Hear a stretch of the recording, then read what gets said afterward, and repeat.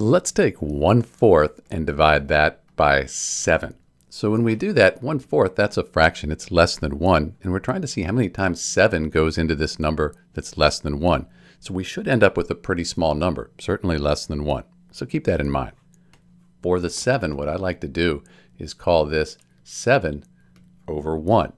It's still 7, it's just 7 divided by 1. It equals 7, but things line up now.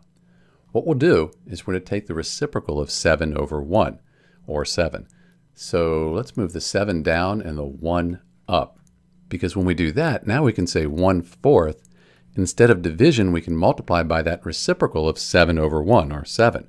So 1 goes up top, 7 goes on the bottom. That's 1/7, and we're just going to multiply. 1 times 1, that's 1, and then 4 times 7 is 28. So 1/4 divided by 7, or 1/4 times 1/7, that equals 1/28. And like we said, this is a pretty small number, which is what we'd expect. This is Dr. V. Thanks for watching.